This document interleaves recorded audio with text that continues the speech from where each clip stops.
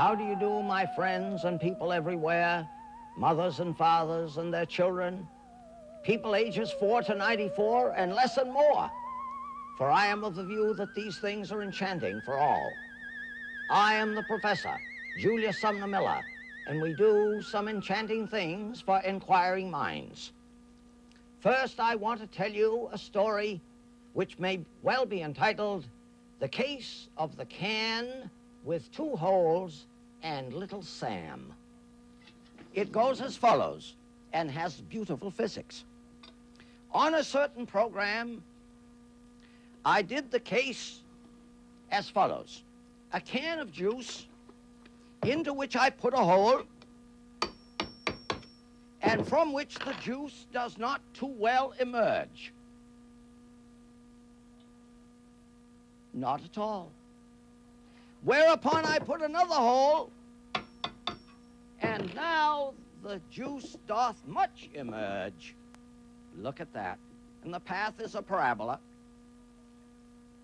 And so, having done this on a certain television program, the next day I encountered a little boy by the name of Sam, 5 years old, with whom I discussed what he had seen. And he said to me, "Professor, I'm so very glad you did that experiment with the two holes in the can. I have seen my mother do that because it doesn't come out so good with one hole and comes out very good with two holes. And you know why I'm glad you did that experiment and explained that the stuff needs one hole to come out of and the air needs the other hole to go into?" He said, "I'm very glad you did that and explained it because it is something I have not understood all my life."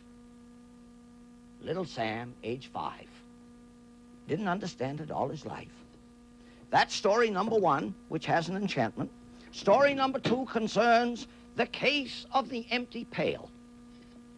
The case of the empty pail. You are to understand that I am standing in the doorway of my garage. Door open. Here I am standing in the doorway. And a neighbor yonder shouted, "Professor!" I said, "Yes." He said, "Do you have an empty bucket I can borrow?"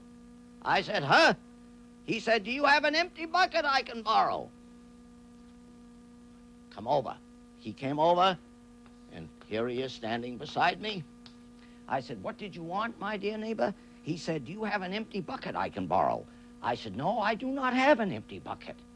Now, within 6 feet of us on the garage floor were 2 buckets. One and another one inside the one. And he looked over like that, and he said, "Why, Professor, there are 2 empty buckets." I said, "No, my good neighbor, they are not 2 empty buckets. The lower bucket has the upper one in it, and the upper one has air in it. And this bucket is not empty." He put his hands to his head, and he went home, and I have never been troubled by a request to borrow a device again. And thus has a physicist disposed of a troublesome dilemma.